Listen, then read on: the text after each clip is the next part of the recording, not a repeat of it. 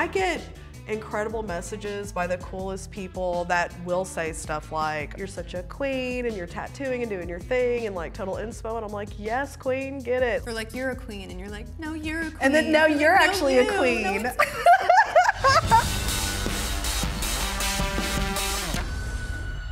Hey everybody, I'm Ryan Ashley, and welcome back to No More Ink, the ultimate deep dive into the contestants of Ink Master, who also happen to be some of the best tattoo artists in the game. Today I have the pleasure of sitting here with Katie. So Katie, previously, how many times have you competed on Ink Master? Like so many times, like a lot of times. You're like, how do I remember? Leave. Yeah, but officially this is my third time to compete. The first season was season 6, which was Master versus Apprentice, and then season 9, Shop Wars, and then of course season 14. Oh, lovely. Yeah. So how's your journey been along the way? How was the first season, then going into the second season? Tell me about sort of the evolution. Well, of course, competing on Ink Master, I feel like pushes all the artists to become better tattooers, which is a great aspect of all of the competition. So it's kind of cool because the little bit of time between each season that I've competed, I do feel like I've kind of grown a little bit, and even just like my taste as a tattooer, the styles that I kind of like to dabble with. Yeah. So each season that you see me on, I do feel like I'm a little bit of a different tattooer. Do you think that your actual skill set advanced? Do you think your style changed? Tell me about that sort of evolution. So I do lean towards more like colorful, traditional, maybe neo-trad, something kind of in the traditional realm.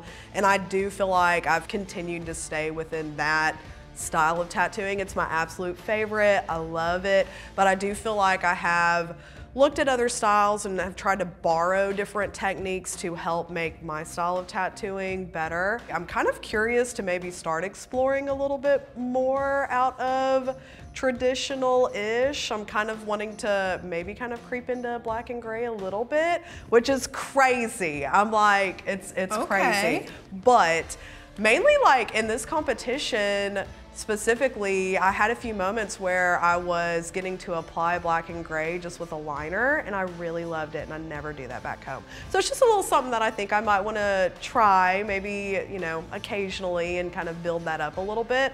But even just in this particular competition, season 14 specifically, I had gone outside of my box and tried this technique that I'm like, damn, I actually really like that. So it's just another little something in my pocket. What technique was it? Which?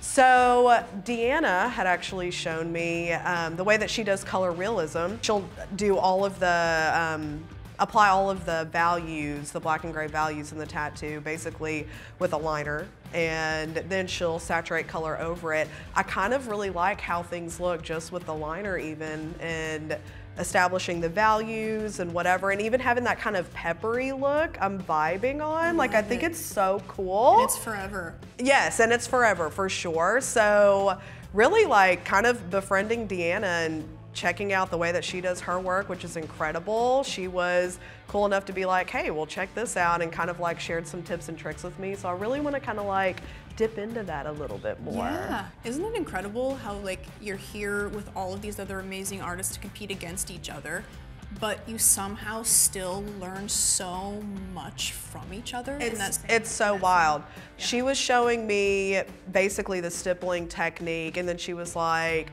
I mean, her color saturation, everything she does is so amazing, but she's like, you know, you do more like trad, so color saturation, if you want to show me whatever, and then I'll show you some of this like stippling and shading and establishing values. So I'm like, yes, let's do this. I love when artists are cool with that. Oh my gosh. I always say, like, dude, you can give 10 people a recipe on paper. It doesn't mean each one is going to taste the same.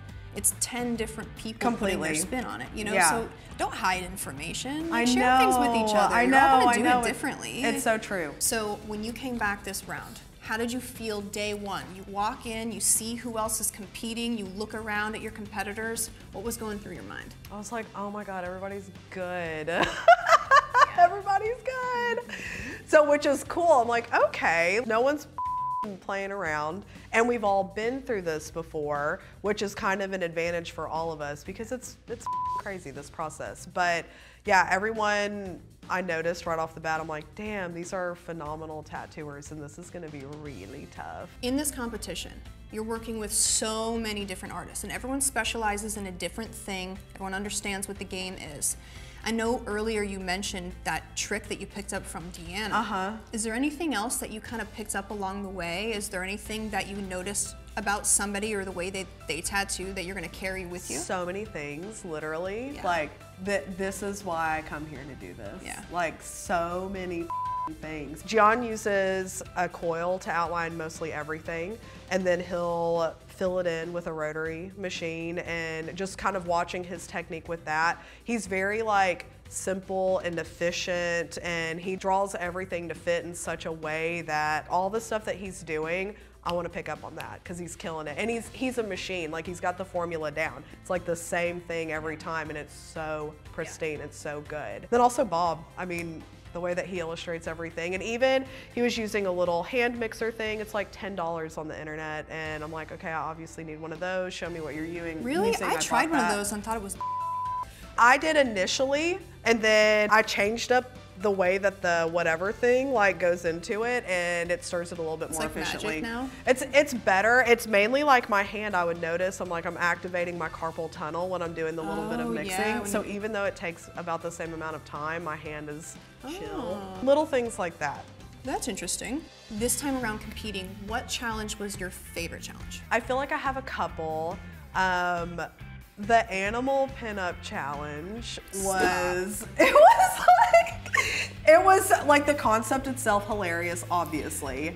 And so ridiculous. It's so ridiculous. I think there's conventions for this type of thing. Yeah, completely. The furries, they love it. Yeah, no, I'm so glad you got that one. When the canvases were going down the line and that girl said what she wanted, I was like, Katie has to. Yes! She has to. I was so stoked on it. I loved it. She sent me a healed photo and it looks so good. I want to see it. Oh my God, and then you called it, what do you call it? You're like, in your Arkansas accent, you were like, thick piggy. I was dying. I was like, this piggy has an Arkansas accent. Yes, it was perfect. It was a whole vibe. It was my favorite thing. It was a whole vibe, yeah. Yes. I love it. This round, what do you think your biggest strengths were, and unfortunately your biggest weaknesses? Where do they lie? Yes, okay, my biggest strengths, I feel like I am usually really good at communicating well with the human canvases and being like, here's what's up, here's what I feel like I'll do best, this is the way that I need to approach this to give you the best tattoo possible. So just making a connection and forming the bond and earning the trust, I feel like is something that I'm good at, and I'm genuine when I'm speaking with the canvases. Color saturation, palette choices, line work, craftsmanship, that is stuff that I'm really proud of, and I feel like I am usually really solid with all of it. But I mean, of course, there were a couple times where I'm like rushing through and some of that stuff, you know, it stood out and it wasn't as perfect as I wanted it to be. And time is always it's a bastard for me, always. Man, I was definitely feeling for you guys this season, especially you for some of these challenges, because all of those things you mentioned are the strong suits that I know you for, right? Like technically clean, perfect line work, solid saturation, bright color, hard colors to saturate. And I felt like you kept getting these skull picks that were like, oh my God, I was getting on all season. Dude.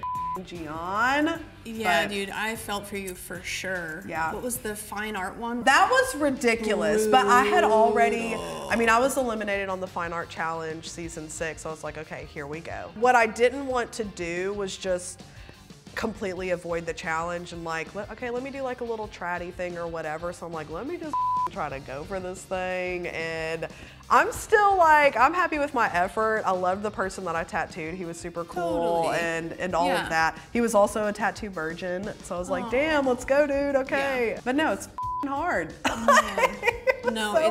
It's just like, I don't know, it's like watching the world's best soccer player get thrown into a basketball game.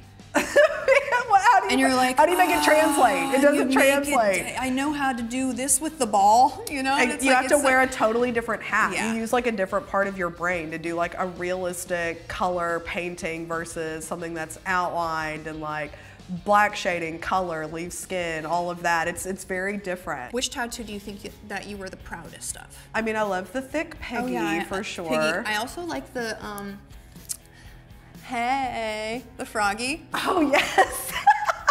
I love that one too. Yes, I love the froggy with the leaf skirt. Definitely a vibe. It was cute. What, 2 animals in like cute outfits. Crazy, like on 2 different challenges. I love doing it. There was a one point in time for like 3 months where I told my assistant to only book me animals in costumes. That's awesome. It's so cool. No, it's like the coolest thing, and nobody wants it for some reason. People will start wanting that though, I feel, after. I don't know. I was inspired to get a frog tattoo or do a frog tattoo after that one. It was fun. It was fun. It was fun to draw and it was fun to tattoo. Yeah. So, unfortunately, we have to talk about your dragon tattoo. I'm ready to talk about it. Let's unpack this. Was dragging you down, girlfriend. I agree. Do you wish now that you had the opportunity to do the koi fish instead? Yes. I feel like the power of the skull pick obviously is very real. However, I do feel like with the dragon, I know exactly what I did. With the dragon, what I should have done is I probably should have traced an old reference or done something to where I was not so reliant upon like, okay, let me interpret like these few different references and then try to do like my own thing, because you don't have to do that necessarily. A lot of the dragons, I feel like, that you see in traditional Japanese, they are borrowing a lot of the same elements and they will look really similar, but have of course like their own kind of stylized characteristics. But I think that I just was thinking about it so much. I also literally, I wish this weren't even true, but I literally like spent the whole night trying to figure it out, didn't go to sleep. I didn't even put on lipstick before I did that tattoo, and I always wear lipstick, and because I was like, I gotta figure this out. There's literally no time for lipstick. I gotta get this going. I think the composition part of it, originally I was like, I'm just gonna do a dragon head, or I could do like a really cool dragon claw and have it going up and over. I was like, no, if I do that, then I feel like it's not really the ask. I overthought that thing so hard, dude. I don't know. Like it was Did too you? much. Because I put a lot of thought into that. When you got that skull pick, Ami and I were talking, you know, backstage, and we were basically like, okay, Katie has 2 options here. She can either do the full body dragon that this guy requested, this big, so it'll look like a lizard. I know, like and a salamander on the right. arm. Or she can crop it and do a part of the dragon. Right. But either way, man, I don't know.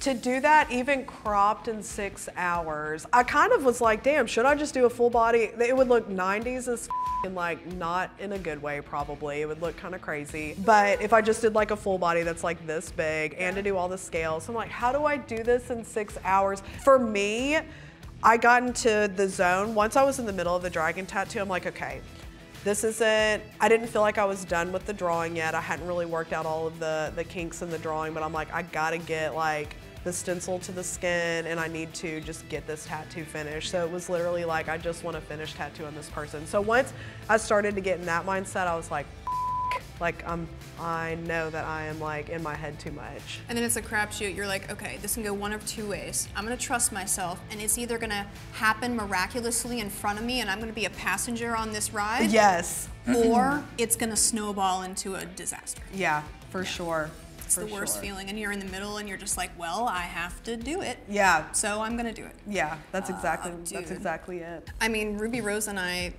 in the end, ended up defending you. Here's the deal. Your tattoo had a lot of, it had problems. It was a really hard, it was a hard challenge. You didn't have very many places you could have gone. Yeah. I kind of feel like too, even though my dragon was like super clunky and funky, like I still kind of liked it. kind of like 90s clogs that are cool again. Like yes. Platform shoes. Yes, like I really like, honestly, I'm kind of vibing. I might put it on a t-shirt. Can you imagine? Like that's gonna be our shop shirt. Your shop shirt, or get one made and send it to everyone from the season. You just send it around as like an alumni thing. You just. I survived season 14, and then it's the. I survived. I did not survive. Well, technically, I did not. Or you can put the dragon on a shirt and it just says, "Today, Satan." Oh yeah. Yes, no, today. It says not today, Satan. Today, Satan. Today is the day. Yeah. Oh yeah. Yeah, you can take that idea if you want. Yes, love it. What are you hoping to accomplish in the future, and what is your biggest dream? With our shop expansion, I want to take on apprentices and provide a space where everyone feels really comfortable. If I can do something really beautiful with our business, that would make me really happy. Like a constructive, healthy oh my gosh, environment. There's so much, I feel like there is, within tattoo shops, there is kind of like, there's some toxic work environments, there's some like old school mentalities. It's important to me, as a business owner, to try to create a space where like communication is good and where we're like being really thoughtful with our hiring process. Yeah, and it's like a healthy environment that's positive and creates a positive impact. Yes, that's really important to me. And if Ink Master, if competing can kind of help put me on the map a little bit more, put my shop on the map, all of that, and I love that. get us to hire like awesome people and that's tattoo awesome people. That's so important to me. I feel strongly about it. There's your 5-year plan. Boom. You can take that one too. All right, okay, Ryan. All right, yes, all the good ideas. I have so much enjoyed watching you tattoo the whole season. I do wish I got to see more of you in so many challenges, just because your tattoos are so cool and they're fun and skull pics, man. yeah. Had to work with the cards that were dealt to me. Yeah, we'll have to do round 4. Hey, I will. It's always a yes. Like, I will. Perfect. Oh, well, thank you. Thanks for joining us today. And don't forget to check out the Ink Master YouTube for everything Ink Master.